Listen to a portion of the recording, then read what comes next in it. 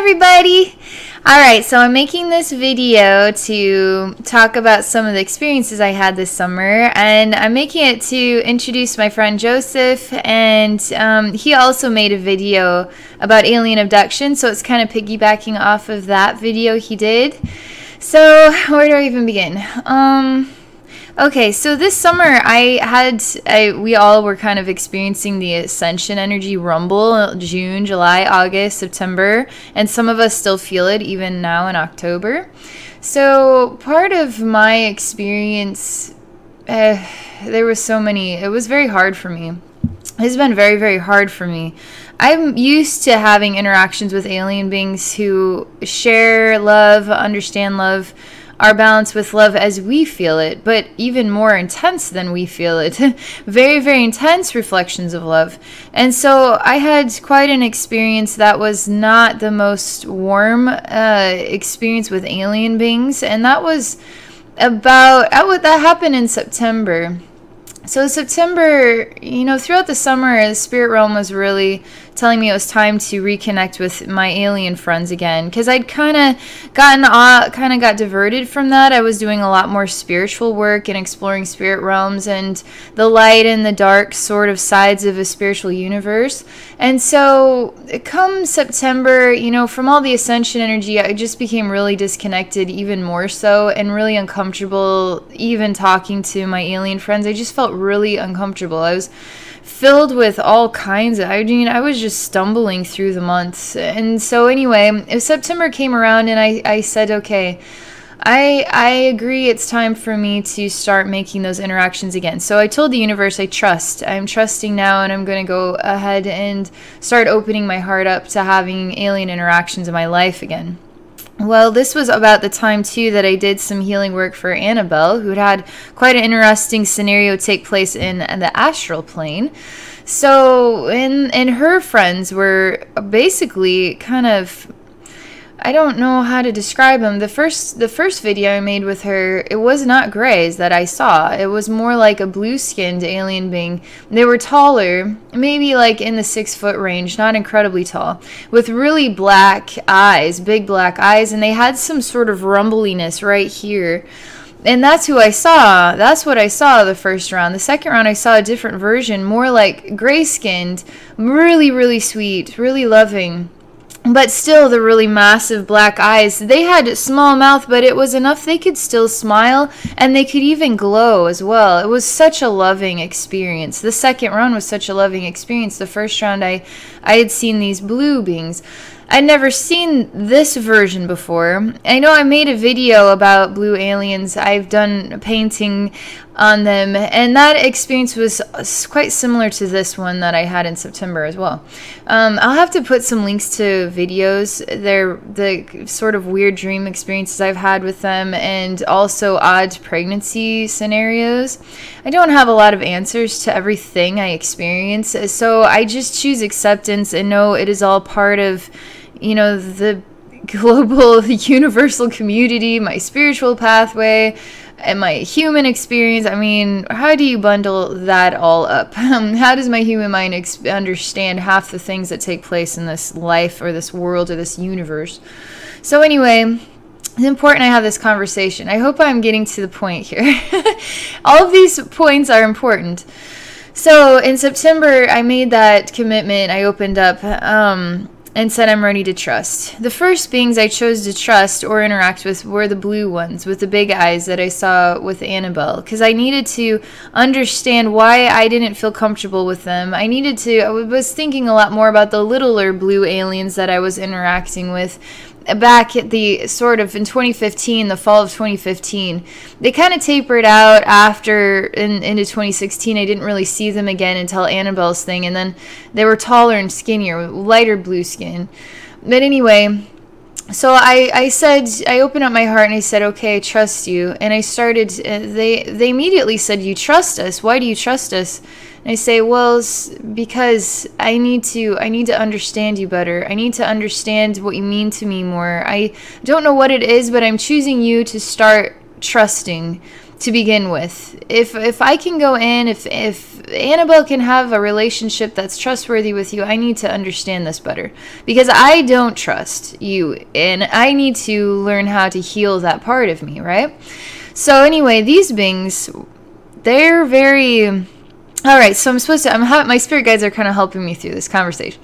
So after I had made this discussion, I had this discussion with him at Gray's Lake. I was talking to him for a little bit, and that night I went home, and a couple of days had passed, and I was continuing to share loving energy with him, continuing to share motivations that I was reaching out, and I was open to learning more about them. So a few days later, or later that week, or whatever, I started coming down with the same terrible nightmares that I would have when I was dealing with the blues back last year. And the nightmares are just, they never end. They're horrible.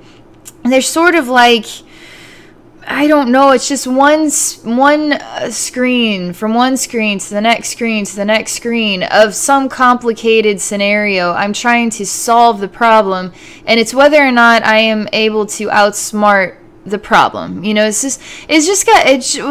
just wake up and it's just like, oh my God, will you please stop? And then I was just so derailed. I was so miserable. It was hard to sleep.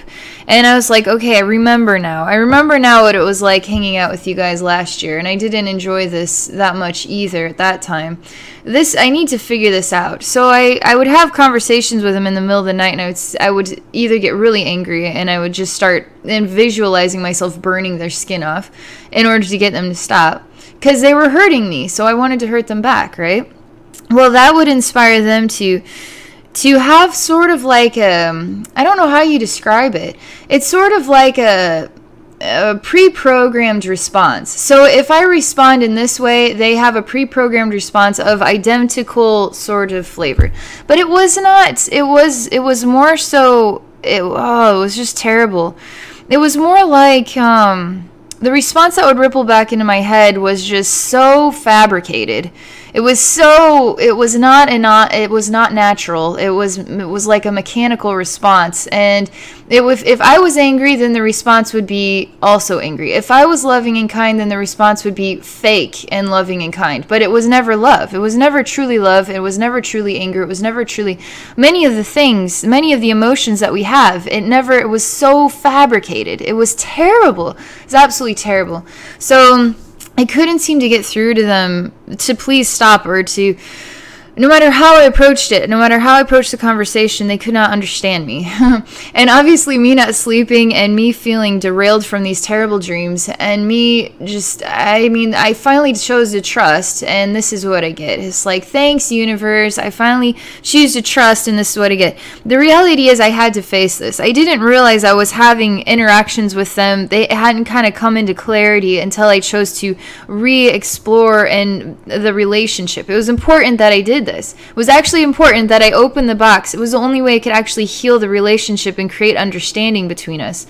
So I told my friend Joseph about it, and I met Joseph back in February, and we both have a very similar spiritual healing knack. It's very similar how we do journey healings for people. His style is similar to mine, but of different variation of the same. So it's kind of cool. It's kind of cool when we get to do healing together. We've been doing some healing work together, and it's really fun to kind of compare notes and talk about our spiritual experiences and that sort of thing.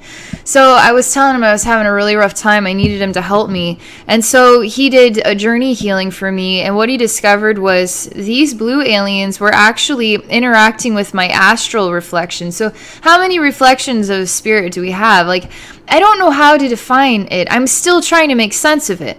As a spiritual healer, souls fragment and fragment and fragment and fragment. You can have fragments, millions and millions, trillions of fragments of your one soul can fragment off like more than you could imagine. And so here we are. What is this? Am I my higher self, or am I a fragmented part of my higher self, or what is the spiritual energy that is within this reflection, right? My spirit guides are telling me I'm supposed to call it my soul.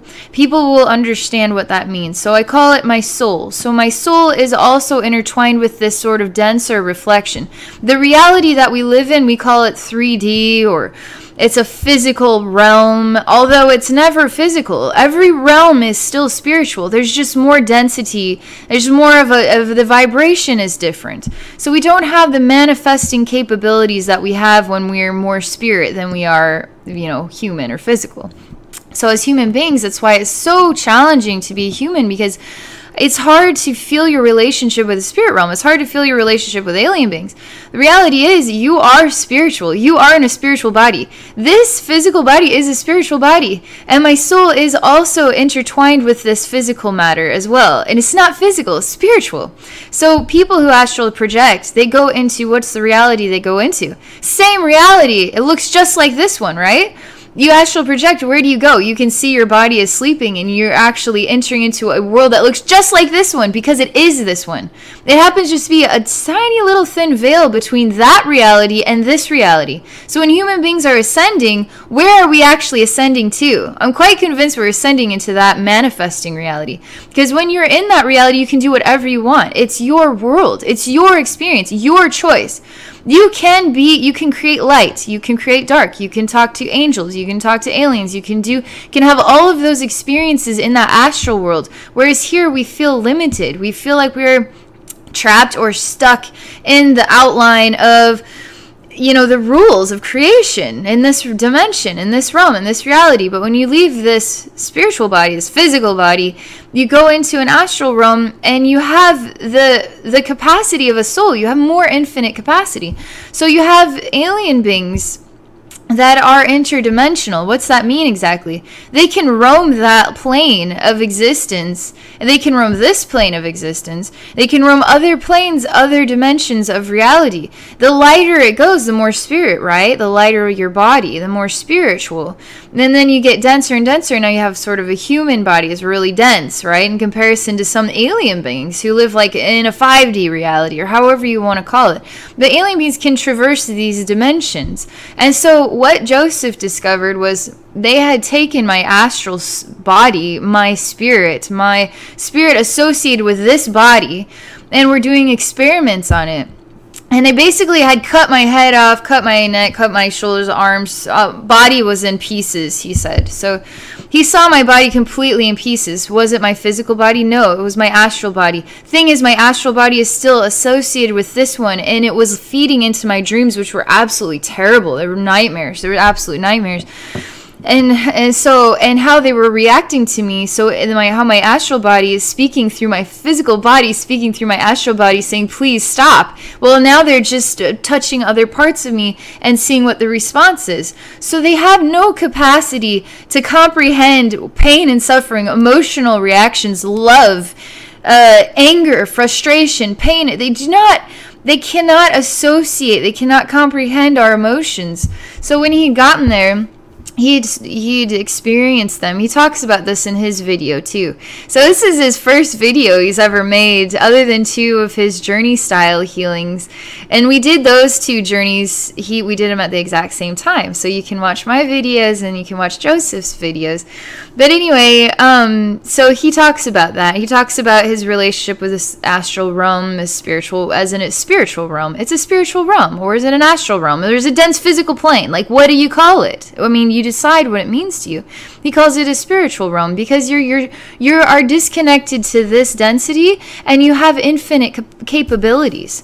So anyway, he'd had a long conversation with these blue aliens with the big black eyes and sort of a bunched sort of skin here. And they're kind of creepy looking, I'm not gonna lie, but so he had a conversation with them, and he basically put my astral body back together, and then he had absorbed all of the pain and suffering I'd been feeling and then put it into their hearts. He said it took time for them to register or connect or understand, because they don't talk like us. They don't talk through emotions. They talk through logic or science or a mathematical format, or however you want to define it. They don't understand. They have no understanding. They did not think that they were hurting me. They did not think at all that they were hurting me. This is a huge discovery. The reason why this is a huge discovery is a lot of people are having similar interactions in the astral plane. It feels like the physical plane, but you're in the astral plane. And so Joseph is really the one that had the eureka moment. But basically, I'm talking my spirit guides here because I don't want to overstep myself. I'm just going to finish up what he discovered with the blue aliens before I say anything else. So in that interaction with them, he was able to help them understand that they were causing me pain. And in that interaction, there was quite, it was special because they came to a realization about their own species and their own choices. They actually had shown him the history of their species, the history of their kind, and their kind had been quite, they had emotions at one time, and they chose to shut down all the emotions because they were too violent, and so they got rid of more and more and more emotions until they had absolutely no emotions at all, not even love, not even the ability to have sexual interactions with each other. They let everything go. They released themselves from every single emotion. And so this interaction was really important for them because they were not able to feel before this. They didn't know that they were actually harming my physical body, and they had no intention of actually creating pain in me. It sounds really jacked up. It's like, okay, you're taking an astral body and cutting it into pieces and watching the energetic response, and you don't think that's creating pain? Well, it was creating pain for me, and they didn't know. And so Joseph had that interaction with them. It was a really big deal. And that's why I made a second follow-up video for Annabelle where I did additional healing for her, and I've been real skittish about it because you do that to somebody's astral body and their physical body does have a recollection, and it feels uncomfortable, right? It feels like I want to rip your head off and I hate your guts. I don't trust you, pieces of shit. How else do you define it? You feel violated. You feel it like horrible. It's horrible. So I have to learn how to undo that training, right? Because the reality is I honestly forgive him for it. There was okay, so this is a huge long story and I really suck at telling you it, but I'm trying my best here. So, okay, before I overstep myself, so after Joseph did that, I was completely free of the experience. I was completely free of it. I was able to sleep again at night. I totally shut myself down again, was like, yeah, screw that. I'm not talking to alien beings. Screw that. I've talked to loving alien beings, but now this is just too much, and I've been through enough the last 3 months with all of the other crap, this energy crap going on, and I just need to have normal. I just need to have normal very, very bad. Well, anyway, I was quite relieved to be able to go to sleep again at night. And I was relieved to find out that story, find out that was what the outcome was. And it really touched my heart, but I still wasn't real thrilled about all of that, Anyway, several weeks had gone by, and I kept seeing those aliens wanting to talk to me. How do they talk to you? They talk to you right here. And so when there's an alien being that wants to talk to you, you usually see their face in here, and then you can either be like, yeah or nah, and then you just turn it off, or you say, okay, and you open up to the conversation. You don't have to talk to everybody who wants to talk to you. You don't have to, if somebody rings you up and you're like, ew, it's somebody scary, I don't want anything to do with you, just shut down. Thing is, they kept calling me, and it was like, I'm busy, I'm not talking to you, stop trying to get my attention. So finally, a day came, and it's interesting because Archangel Michael, he'd come visit me at night before I'd fallen asleep, and it was really refreshing. And when I woke up that morning, he was still there. When I ate breakfast that morning, he was still there. I was like, why are you still here? He was there all day long. I kept seeing him. Finally, those blue aliens came to me in my mind again, and it was like, I get why you're here, because I have to work on this, and I have to see what they want, and it helps me to have you, because it helps me feel like more safe or more comfortable. That was also the day I did that iPegas video, and so that really helped me to warm up to alien beings too. It really helped me because I hadn't talked to iPegas for a while as well, so it was all good.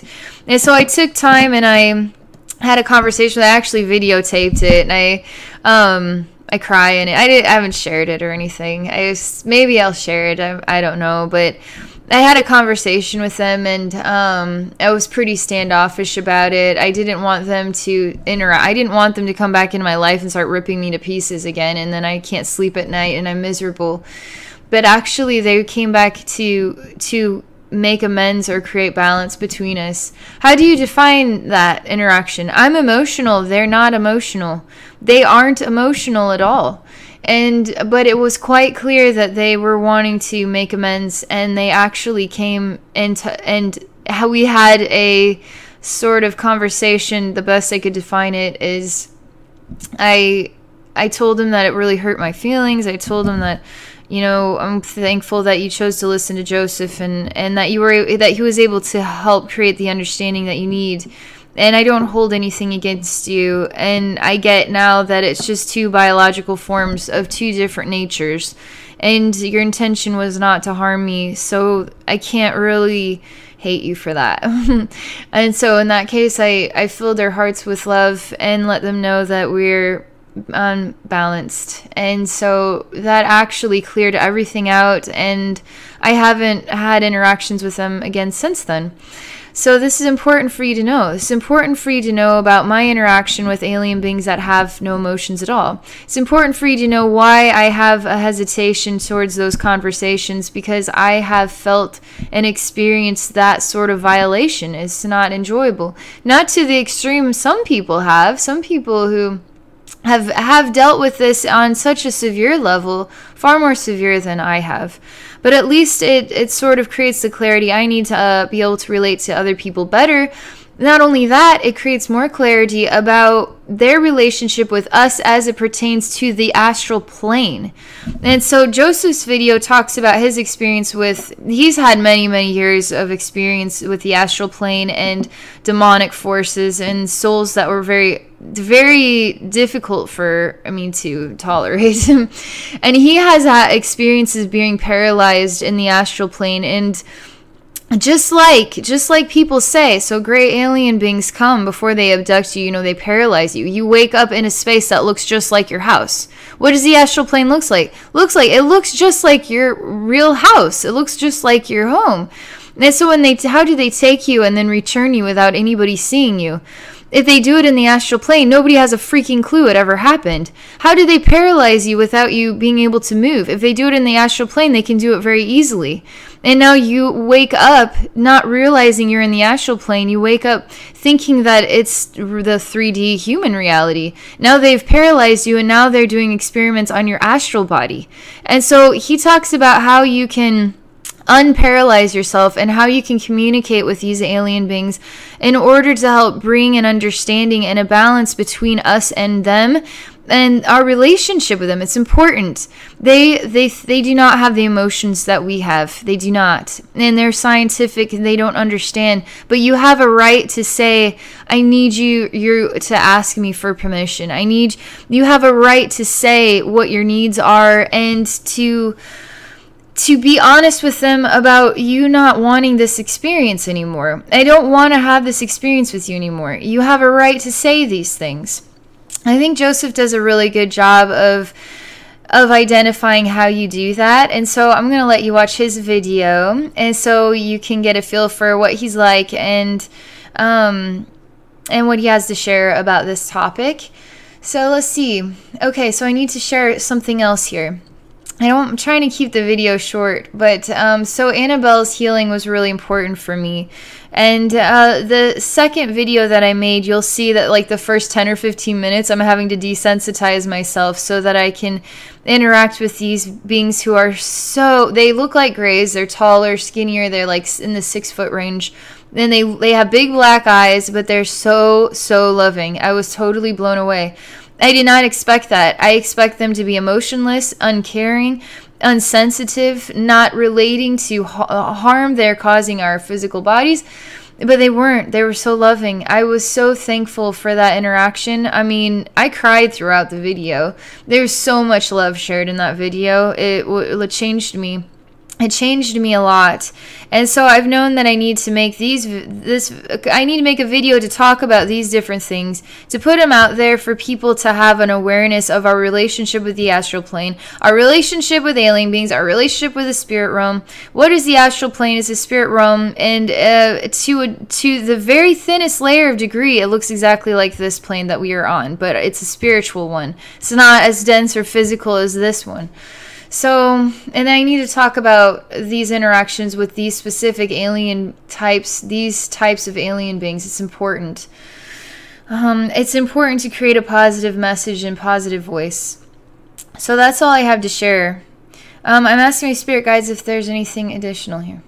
They're wanting me to indicate that that Joseph and I are really good friends, and that in the very near future I'm going to be offering dual spiritual healing services with him. So we'll both distance spiritual heal you at the exact same time. So instead of getting like 1 hour spiritual healing with me, you'll get 1 hour with me and with Joseph. And he's been doing recording his voice and then making a video with Northern Lights photos. So he actually takes pictures of the Northern Lights. He's fantastic. He's super sweet, super loving human being, very, very, very, very knowledgeable, lots and lots of life experience interacting with spirits, even darker spirits. He's very good at going into really deep, dark places, helping to transform demonic entities and transforming, you know, darker spaces, darker reflections of your infinite spiritual atmosphere, and then doing soul fragment healing too. He's just phenomenal. So I'm making this video to introduce him, to inspire you to check out his channel and check out his video. And then if you're interested in checking out his website, he's finally got it up. It's Amin. It's www.aminross.com, and then I'll put it out here so you can know how to locate it. All right, thank you for watching, and if you're interested in checking out my website, exploring my spiritual healing and psychic services, please go to abbynormalswisdomquest.com. Thank you for watching.